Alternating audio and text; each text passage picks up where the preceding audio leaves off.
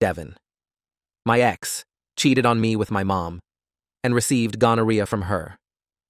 As my ex is pissed by the fact that I keep telling people that my mom gave him gonorrhea and he wants me to stop. So, I'm going to tell a story about how my ex Devin contracted gonorrhea. This is going to be paraphrased and shortened. Back in 2014, I was forced into ballet by my mother.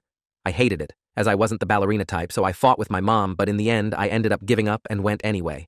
And that is how I met Devin. He was the most beautiful ballerina I ever saw. He carried himself with grace, his smile was intoxicating, and everybody wanted a piece of Devin, but he only had eyes for me.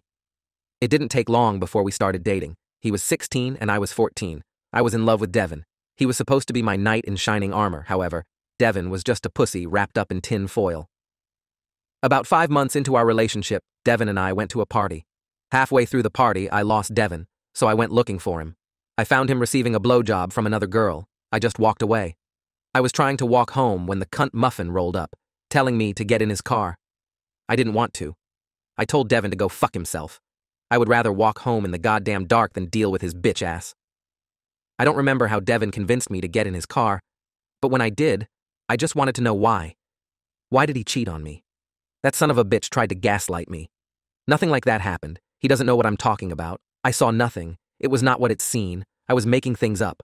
I would not buy that shit, because I know what I saw. Then Devin cut off the headlights of his car and just floored it down the dirt road with no streetlights and just screamed how he was going to kill both of us and how when someone found our bodies, they just assumed it was an accident. Devin then stopped the car and told me that if I bring up that girl one more time, it won't end well for me. Devin drove me home after that. I should have left him after that, but I was just so afraid of him.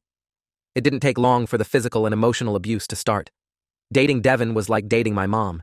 He would scream at me, cry, and stomp his foot when I didn't do what he wanted me to, hit me repeatedly, pressured me into sex, forced me to do angel dust, threatened to kill himself when I refused to talk to him. We dated for a year, and in that year, I experienced hell. I didn't tell people what was happening because I was afraid that no one would believe me. On to the title. I had tennis practice, but halfway through my practice, I started to feel sick, so I called my stepdad to pick me up and take me home. Before we pulled into the driveway, there was Devin's car. It wasn't all surprising, as sometimes Devin would just be in the house waiting for me. Then, as we walked into the house, we heard them. My mom and Devin weren't quiet.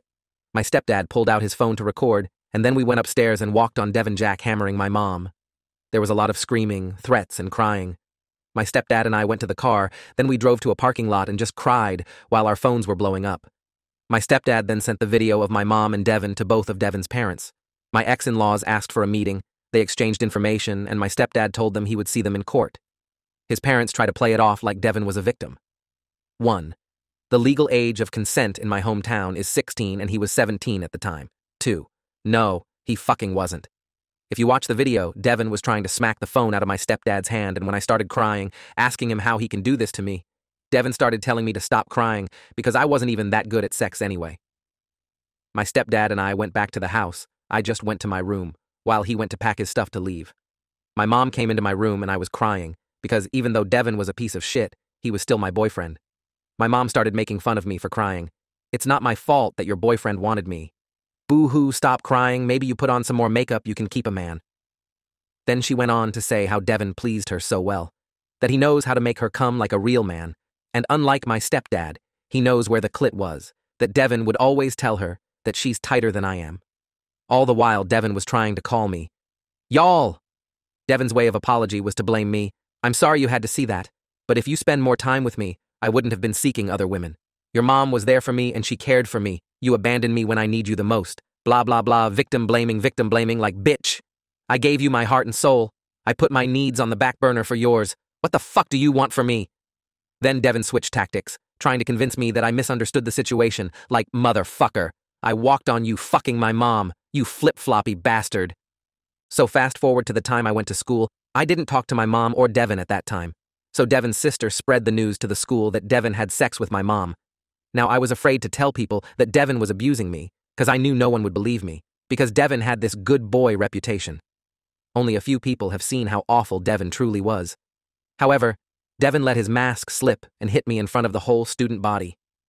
The funny part about Devin hitting me is the fact that no one believed he was having sex with my mom. No one believed that until he hit me and started screaming that I ruined his reputation. He just had to keep his fucking mouth shut. We were separated, and I had to explain to the principal and our guidance counselor that that wasn't the first time Devin had hit me. That boy did a lot worse things to me than just hit me. Do you want to hear some mass-up shit?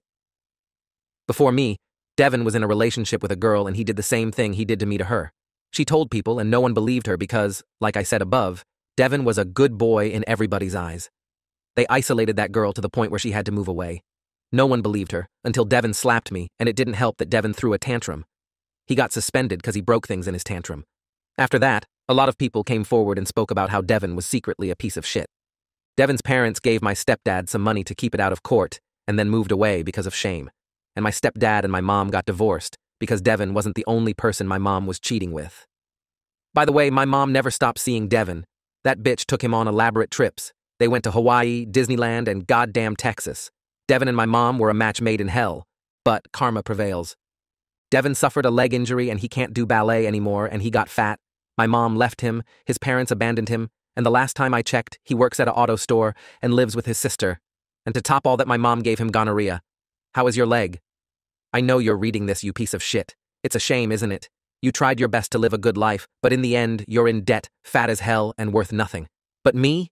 I'm in love, happily married to a dude who treats me like a queen and has 3 babies. Eat the dirtiest part of my ass, Devin. Edit. Devin seen this post. I repeat, Devin seen this post. Devin's in the audience, people. Look alive. Edit 2 is not Devin. Leave that person alone. Should have said this earlier. That is not Devin. Never realized some of y'all was attacking the poor dude. Leave them alone. And no, that's not my real account. That is just a Redditor that comment on a post. Leave them alone. That's not me, and that's not Devin. Leave them alone. Update. My story has been read by Brew. Well, Devin's sister is apparently subscribed to Reddit Brew, and she, being an asshole, shared the video with Devin, and he lost his shit. Devin broke things, and when his sister laughed at him, Devin hit her and stole her laptop to contact me through Discord. Also, I'm sorry about the grandma mistakes. I'm way too tired to try to fix them today. This is the text message I received from him. I just don't know where to post them, so I'm going to copy from Discord to here. Addison, I understand what I did to you was painful, but it was almost 8 years ago. Your little Reddit post went way too far, and now it's everywhere on YouTube. Does it feel good knowing that you humiliated me? I'm asking you, I'm begging you, Addison, please remove the post before my work sees it. Never once you apologized to me, Devin. This is the first time you acknowledge what you did to me. I don't give a fuck that it almost been 8 years, I don't care. Because never once you said, I'm sorry to me. Never once you said, I'm sorry, Addison, for basically raping you, drugging you, forcing you to do drugs, hitting you, fucking your mom. Never once. And when you did, you say, I'm sorry, but, then blame me. You expect me to get over it. You expect me to let it go. You affected me to where it took me years to trust another person. What your sister has told me, you have not changed, and the little tantrum you threw when your sister laughed at you shows that, even though it's been damn near 8 years, you really have not changed. Suck my cock and swallow what comes afterwards, you khaki shorts wearing, Mr. Brown knees having little bitch. Yes, I take great pleasure in humiliating you. Do you know how many Devins work in an auto store? Unless you've been bragging about fucking people's mamas, I doubt people would put 2 and 2 together. You better be lucky your sister only kicked you out. If I was her, I would call the cops on you for hitting me and destroying my things. Go fuck yourself, Devin. You're one of the reasons why I'm in therapy. Maybe one day I will forgive you, but we both know damn well it won't be tomorrow. Also, some people think that my mom raped Devin as he was 17 and could not consent to my mom. Yeah, that is bullshit. Devin was a predator. He was 17, so when their little love affair started, he was above the age of consent in my hometown. I'm not saying what they did was right, I'm saying Devin knew what he was doing. Devin was a predator. He knew what the fuck he was doing. He knew when to keep his mouth shut and when to speak. He knew who to target and who to become friends with. He knew who to abuse and who to be buddy-buddy with. He targeted the weak and friended the strong. Devin was a predator. He was not a victim of my mom. Just because he was young does not mean he couldn't consent. I didn't mention this in my last post, but Devin used to send me videos of him doing sexual things with other people, just to make me upset. And my mom wasn't the only person who Devin was cheating on me with, she just was the person I didn't know about. Devin knew what he was doing. But I should thank you, Devin, as you're the reason why I am the woman that I am today.